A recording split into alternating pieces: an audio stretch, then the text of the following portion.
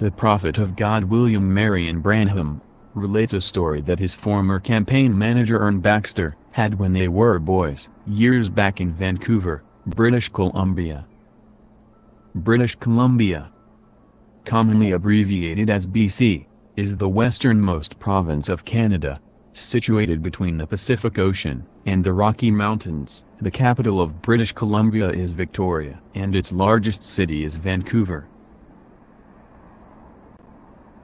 Having been raised in Canada, Brother Baxter says, Arnold Schwinn and Company was going to give one of their best Schwinn bicycle brands for any boy who could ride a 12-inch plank for half a city block without falling off.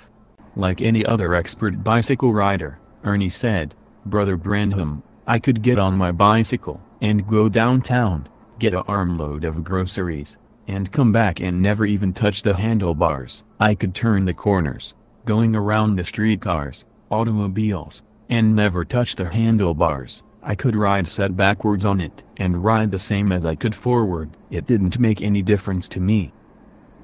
Certainly, I was sure I could win the contest without a shadow of doubt.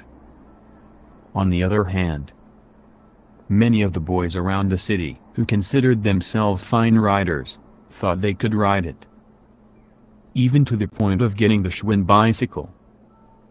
These boys would go downtown for their mama, and get a basket of groceries, put it under their arm, and ride back, and never even touch the handlebars like Ern Baxter would do. So each one knew he was going to win this contest, and in fact, they regarded themselves champions. Well, Ern Baxter said, when I got up there, knowing that I was a genius, I was sure I could ride that.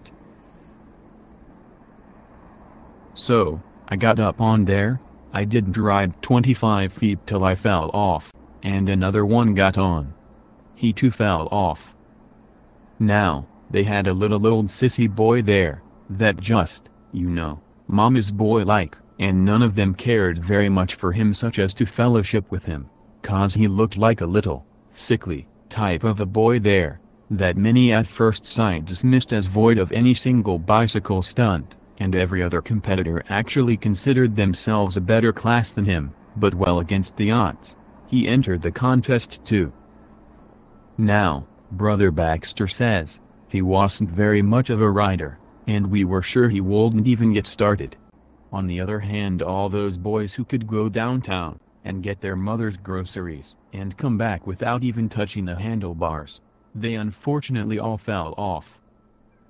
Now, some more competitors got up, and every one of them fell off the board. One by one they tried to ride it, and all of them fell off. As each competitor's number was called, and they got onto the board, they too fell off. As they were looking at that sissy boy, in their minds they said, My, that boy's always got his hands on the handlebars looking at other competitors, we sure can outride that fellow.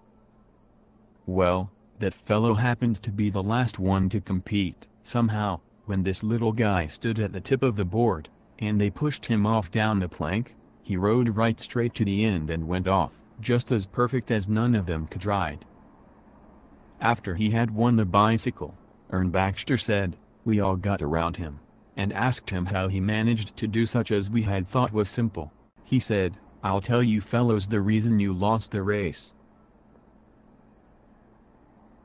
First and foremost, he said, you all are much better riders than I am, but you made a mistake. I prospered by your mistake. When you all got on your bicycles, and they shoved you off, I noticed something. You were like this, trying to keep it on the board. See?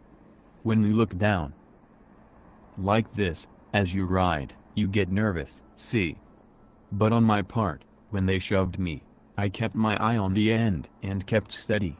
But many of you were looking down, like this, trying to keep your bicycle on the board. Personally, I didn't care what was going on down here, but I was looking at the end, so I held steady.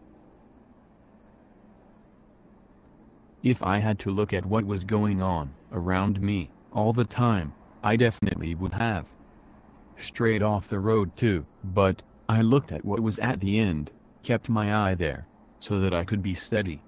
Therefore, the whole secret is tied to this. You won't wiggle if you watch the end. Amen. See, that's it, friend. Don't look down here what's going today or tomorrow. Keep your eye on the end and be steady. Yeah. See? If you go to watching, well, if I don't do this, if I don't do this, see, you're going to fall off sure as the world. See? Yeah. Just keep your eye on the end, and at the end of every life, you meet Jesus. That's right. So just keep your eye on the end and be steady. Let us pray. Don't pay attention to this present condition. Look at the end, the coming of the Lord. I'd be a miserable person now if I looked around now and seen what was going on. But I'm looking to Him, the author and finisher of the faith. Christ at the end, when He'll come and say, why did you colonize yourself? Why did you take sides here and take sides there?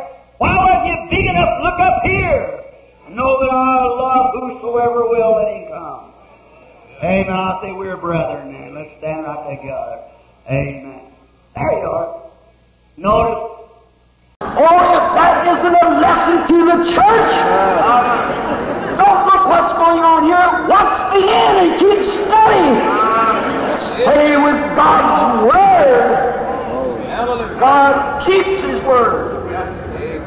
Now the difference between Caleb and Joshua and the others, they were looking at the circumstances, and Caleb and Joshua was looking to what God said. God said, it's yours. He gave the promise. God's obligated to His promise to keep His Word. Now what do you look at? If you're looking today to find God to keep His Word, He'll keep it. But keep your eye on the Word. Just move with the Word. Don't leave it. Stay right with the Word. That's the main thing. That's it. Watch the end and keep steady. Just keep moving on. I'd be discouraged tonight. If it wasn't for that, I'm watching the end. Just keep and steady. Move on. No matter what takes place, just keep. Don't look at that. Just keep looking at the end. That's where you meet God down there at the end. That's where the rewards are given out. Don't drop off here. Go on to the end. He that endureth to the end, the same shall be saved. Scripture. All of you are better riders than I am. You know that. Said, because I can't ride without holding the handlebars. And neither can I go without holding the cross, you see. This Word has got to be my life. That's what you're saying. I can't speak without this handlebar to guide this Holy Spirit that moves me and directs me. That's what we're to do. Don't look at these little things now. Did this one do this or that one do that? Watch the end and keep studying. Christ is coming. Watch the end. Just keep studying. Don't notice what's going on now. Watch what's going to go on out yonder. At the end time when we're going to have to stand and give an account for our lives. David wasn't watching that little old Benjamite throw dirt on him. He's crippled anyhow. He never noticed him. He wouldn't even let the guard cut his head off. Let him alone. God told him to do that. God told him to curse me. Let him alone. For David knew that someday he was returning in power. That Benjamin would have his time.